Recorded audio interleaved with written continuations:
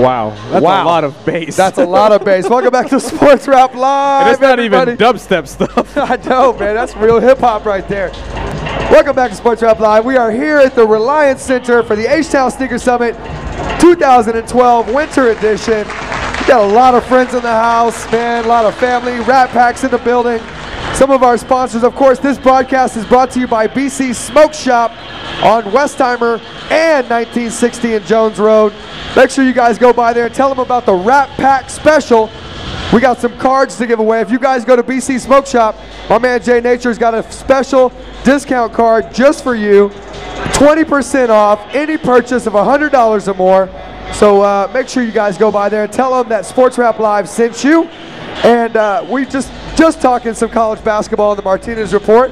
But we're going to continue on with some baseball talk. We're going to take it to the Diamond. And of course, each and every week, Sports Rap Live is brought to you by Diamond Supply Co.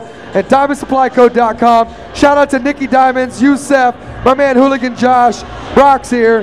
The whole gang is in the building. Chris Stars just showed up, man. You know it's a party. Yeah, they're actually here. People think we're probably lying. No, they're right there. Right next to us. Right next to us. And they're slinging those pocket full of stones. Crazy. No, they're like flying off that table.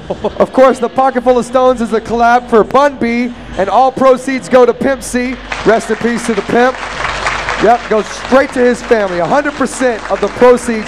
What other streetwear brand do you know that gives 100% of the proceeds of a t-shirt sale, a hot t-shirt like this, 100%? None, usually. To the family. They say they do, but yeah. They don't. Yeah, they don't get down like that, man. Well, we got some special guests coming up this hour. I'm gonna get my man Puku One on here in just a little bit, but right now, man, let's continue in the Martinez Report and talk some baseball. You know how Jim Crane, we were talking Thursday night, how Jim Crane basically came out and said he's going to make some changes now that he has bought the team. He bought them from Uncle Drayton. And the first thing that really caught our attention was the fact that they're going to the American League. Now, there's some talk that they might change the name of our Houston Astros. What's up with that, man? I don't get it. I think it's just marketing, Adam. I think it's just they're going to celebrate the 50th anniversary this year of the Astros. The different logos they're going to have on Friday. On Friday nights, they're going to have the retro gear with the Colt 45s, the rainbow themes, even the old navy blue and gold they had going on. So I think after you celebrate for 50 years of the Astros name and the logos and whatnot, you're not going to just flush all that down the toilet and start changing the team name to something different. Just because you're going to a different league. Well, rumor has it they're going to change the name to the Cardinals. The Houston Cardinals. Houston Cardinals. Yep. You mean we're going to change it from the Houston Phillies farm system? Yeah. Well, Ed Wade's gone. Yeah. So yeah, you can forget about the Phillies, the Houston Phillies. Now it's going to be the Houston Cardinals because apparently, from what I understand, Roy Oswalt is about to sign with the Cardinals. There are rumors that he is going to try and sign with them. There are rumors that he had talked to shut down an offer from the Tigers. There are rumors that he's going to meet with the Rangers. And this really stems from, I think he would have signed much earlier, but his back issues, Adam. He's had back issues since whenever he left Houston. But those are kind of, I think, slowing down him getting a deal done. But if he ends up with the Cardinals, I mean, to see Lance Berkman and Roy Oswalt play for that team, I mean, that's like a punch in the gut. It really is. Of all teams for both those guys, because those were the core players after the Biggio and Bagwell era that were really supposed to usher this team to the new team, the new Astros. And I think whenever we talk like this, I think it makes fans realize a little more about just how much we're going to miss the NL. We like, having that rivalry with the Cardinals, even whenever we're not to the Cardinals level, but we like, rooting against them, and it pains us to see our players them. But once we're in the AL, I'm not so sure that we're always going to have the Cardinals on our mind, but it's still going to be like, hey, they have our players. Well, if they do decide to actually change the name, we might have to send Truck Buck down there to tell Mr. Jim Crane, we don't want our Astros to change. All right? Changing leagues is fine. It's something fresh. It's something new. I understand it was part of the stipulation of them, going to the American League. Right, it's part of the sale of the team. Of the sale of the team, absolutely. But the Trill Gladiators are in the building. I'd be remiss if I didn't shout out the Trill OG, Bun B, who was here. He is live in effect. Of course, you guys can hear him each and every Thursday on Sports Rap Live. He's going to get some of his He's going to get some of his stuff set up over here. Yeah, we can move it back. We can push it back. Yeah. I have a question for you. Being a All baseball guy, do you really think Jim Crane will change the name? No, I think I would. If I was a betting man, I would put all my money on him not changing the team or the logo. I mean, maybe there might be a tweak to it or something like that, but they're not going to drop the star or the name. The Astros, that's part of Houston. It's part of the Rockets. You know, it's part of the whole thing that we had going on. Even the Oilers before then, it's something about the city. The Houston Texans, I think fans like that kind of name mostly because the logo was so good with the kind of the bull, you know, with the horns and whatnot. I think fans were kind of skeptical at first because the Texans name, the Houston Texans, it really makes sense. But I think fans have grown on them with the logo. I don't see there's any way that they can actually change from the Houston Astros to something different. Guns, if you had to pick for a different logo or a team name, what would you pick? I was going to say, juggling-wise, would be the Junction Jack, just because we have the RV there. Junction Jack. Oh, Junction Jack. Junction Jack. What about Jackalopes? Not a fan of that either. Come on, there's got to be some.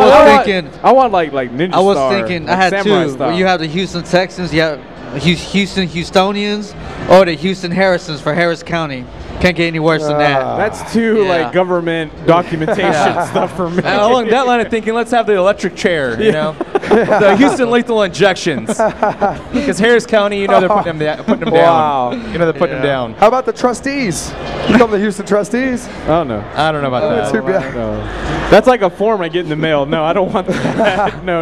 It's quite alright. Well, if you guys have any suggestions out there and you want to call in, ring us up at 713-212-5790. Give us your best Houston suggestions for the baseball team. I have yet to hear a good one, Adam.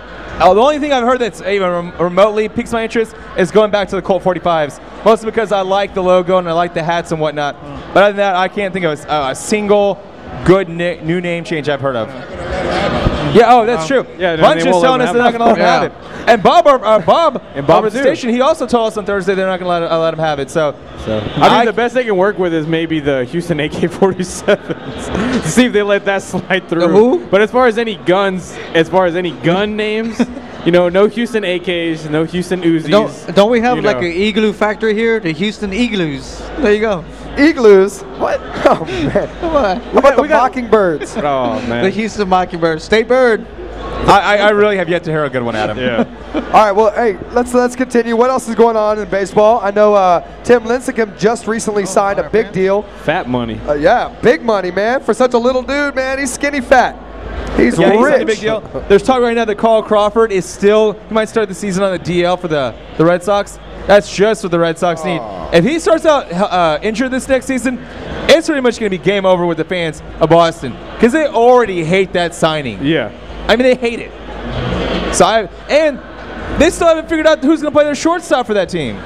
What they got rid of all their shortstops. They did, so I have no idea what's going to go on with them. You know, the baseball world is still spinning after the Victor Martinez injury, which has now led to the signing of Prince Fielder in Detroit. That's right. Of course, Detroit now has, I don't know if you want to call it a murderer's row. They might have like an eatery row. Yeah, like a buffet murderer's row. A buffet line. Between Miguel Cabrera going to third base now, that's just not going to work out at all defensively. Well, he's going to get hurt. He's going to get hurt, Adam. When the signing first happened, I mean, we all thought that they were going to split time at DH and first base. Right. And then Miguel Cabrera was like, no, I'm going to switch back to my old position and go back to third base. That's just not going to be a smart move. He's going to get himself injured is what's going to happen. That's a different player than the guy that played third base for the Marlins. That's a different weight class Absolutely. from the player that was here that's playing right now. So Absolutely. I don't see how that's going to work out at all. But it's going to be interesting because this Detroit team, with just those two heavy hitters, I mean, that's a totally new offense considering in that division. The Indians, we kind of saw them make it off to a good start. They didn't really handle it and keep it going. But if you can still get that pitching staff going between another season, you know, of that pitching staff, well, it's going to be yet to be seen. So, well, of course, they have the best pitcher in the American League, Verlander, a horse. That guy's the nominee to throw a no-hitter or a shutout every time he steps on the mound. I've never seen any pitcher like him that throws 100 still in the 9th inning. It's insane. It's amazing. He throws faster as the game goes on. It's pretty interesting. Whereas most guys lose velocity. He builds velocity. He builds velocity. Or maintains it at least. Yeah, for sure. What about in the National League? Anything else that we need to know about? Anything you need to catch us up on? There's talk about Ricky Weeks and his ankle still not 100%. That's going to be a different. The NL Central next year is going to be totally up for grabs. I think the Reds. I'm still going to pick the Reds again this season, after they made a couple trades and whatnot to retool their team. Now they got Matt Latos from the Padres, but the Brewers aren't going to be the team they were last year, mostly considering they don't have Prince Fielder anymore. Ricky Weeks is going to have to carry that team again. And Adam, they just didn't lose Prince Fielder, but they lost Ryan Braun to the suspension now. So this 50 Brewers games. Yeah, this Brewers team is going to be decimated to start the season. It's going to be Ricky Weeks, and if he's not healthy, this team could very well end up in 3rd or even 4th place next season, Adam.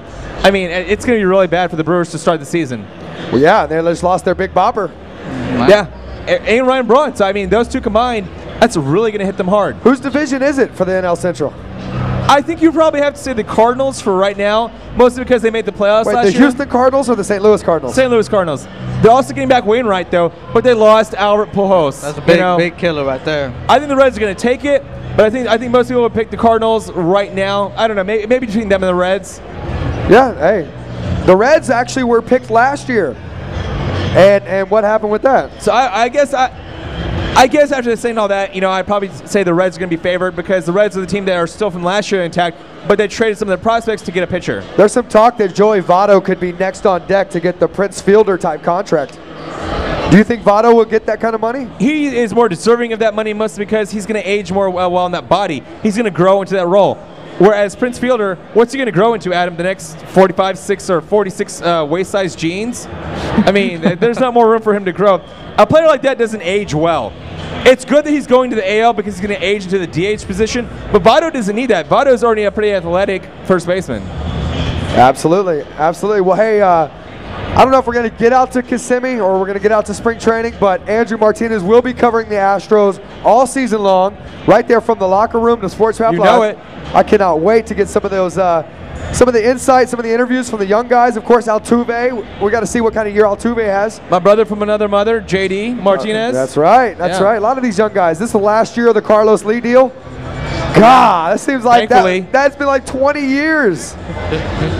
End of that, and you know what? It's going to be the end of the last year in the NL. So it's going to be the last time, Adam, that we're going to get to see a lot of these teams come and travel to the Minute Maid for the NL squads. The Cardinals, the Dodgers that we used to be a big rival with, the Reds, the Cubs, who we've always loved to hate. The Mets. Yeah, what has Theo done? Theo really hadn't made a big splash yet. So we'll get into that more and more as we get closer to spring training. Pitchers and catchers just a few weeks away.